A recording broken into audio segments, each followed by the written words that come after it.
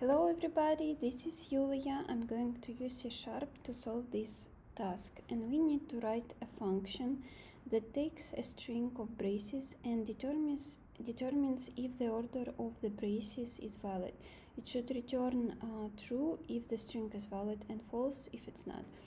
The logic of my solution, I'm going to take this string and replace the pairs of braces into the empty string, and then I will check if the string that I modified has lengths. If it has lengths, it means that it's not valid. If it's 0, it means that all pairs was replaced and it's valid. It will return true. So let's do this.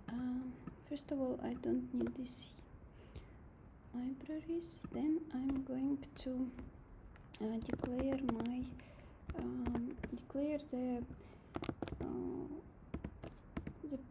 previous string, temporary string that I'm going to use, and then I'm going to use a while loop, and I will going to go through this loop until length of the braces is not equal to the previous string length. Okay,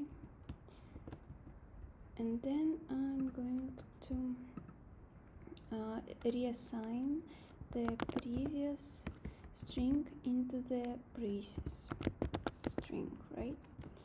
And braces string, I'm going to modify braces.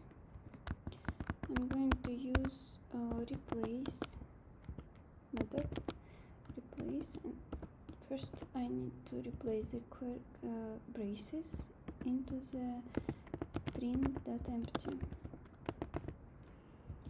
Then I want to replace curly braces to the empty string also, right?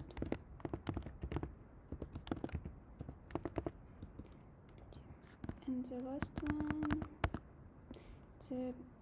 I need to replace brackets, right, square brackets into the empty string. That empty. Okay, once I replace this one, so on the return statement I just will check if my already modified braces string has no lengths, or if it has some lengths. So that's it. Let's test it. Yeah, do not forget semicolon because this is C#.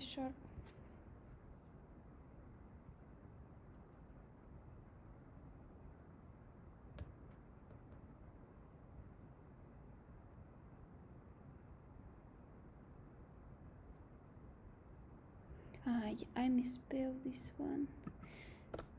TH. Excuse me, guys.